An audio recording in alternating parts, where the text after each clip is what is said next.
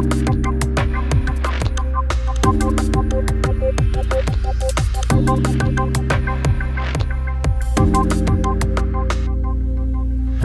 unserem Studium im Produktdesign bauen wir super viele Modelle. Also nach einer Konzeptphase geht es bei uns meistens sehr schnell in den physischen Modellbau, wo wir unsere Ideen in echt ausprobieren, am Objekt testen und einfach schauen, ob die Sachen plausibel sind, die wir uns so theoretisch überlegen. Die Motivation, Produktdesign zu studieren, für mich hat sich während des Studiums auch verändert. Zuerst dachte ich habe Lust auf schöne Objekte. Und irgendwann habe ich gemerkt, ja, da hört das Produktdesign aber nicht auf, sondern mich interessiert eigentlich auch besonders, wie kann ich Objekte nachhaltig gestalten oder wäre es nicht eigentlich das Nachhaltigste, gar keine Objekte zu gestalten und Konzepte zu gestalten. Genau, ich glaube, ich kann da nur ergänzend sagen, dass ich auch anfangs einfach sehr viel Lust hatte, verschiedene Dinge auch mit meinen Händen zu bauen und auszuprobieren. Und dann eben mich während dem Studium auch immer weiter gemerkt habe, es gehört eben so viel mehr dazu. Also wenn man einen Tisch da stehen hat, dann denkt man, ah ja, schön gestalteter Tisch, aber der ganze Prozess, der quasi hinter diesem Tisch steht, bis der dann wirklich entwickelt dasteht, um den geht es auch viel in dem Studium und das ist auch etwas, was ich sehr interessant finde.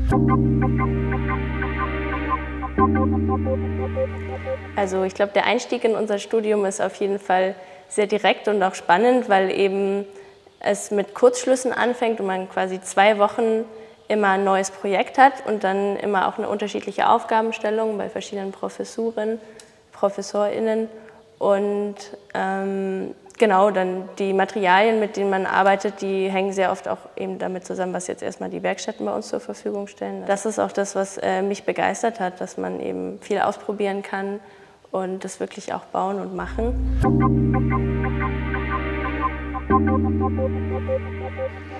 Die erste Ausstellung vielleicht. Also als wir nach dem 2. Semester kommt dann der Moment, in dem alle quasi die ganze Universität ihre Projekte und Ergebnisse auf der Summary ausstellt. Das ist unsere Jahresendausstellung. Und als ich damals meine ersten 2 Semester hinter mich gebracht hatte und dann die Objekte, an denen ich gearbeitet habe, auf einmal ausstellen musste, war das schon eine Herausforderung und dann aber auch ein super schöner Moment zu sehen, dass wir irgendwie was geschaffen haben, was auch für BesucherInnen interessant ist. Mhm. Und dass dann auch wirklich viele Leute kamen, um sich die Sachen anzuschauen.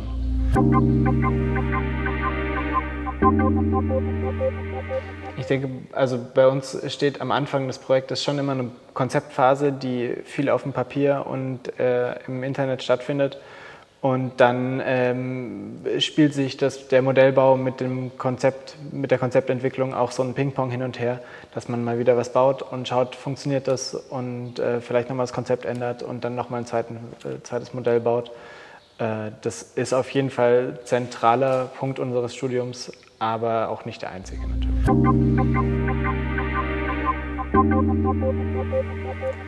Also ich glaube, was eine coole Möglichkeit ist, auch von der Studienstruktur eben die Möglichkeit, einerseits ein Auslandssemester an einer anderen Universität zu machen, aber auch zusätzlich noch ein Auslandspraktikum oder eben ein Praktikum. Und ich glaube, über dieses Praktikum kann man eben sehr viel Erfahrung auch dann für den Berufseinstieg schon sammeln oder vielleicht auch Kontakte knüpfen oder eben hat man erste Berührungspunkte mit dieser Realität.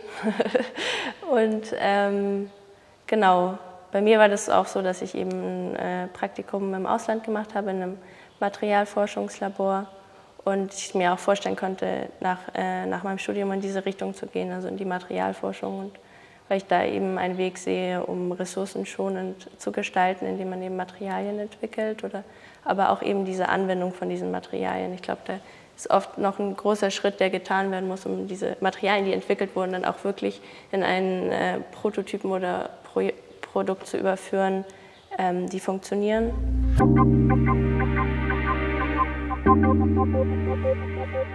Also was sich auf jeden Fall immer lohnt, ist unsere Ausstellungen anzuschauen, dass man mal entweder zur Winterwerkschau oder zur Summary guckt, da gibt es die Termine auch auf der Webseite, hier in die Stadt kommt, vielleicht schon mit ein paar Studierenden quatscht, da würde sich sicher auch irgendwie eine Möglichkeit finden, irgendwo zu übernachten.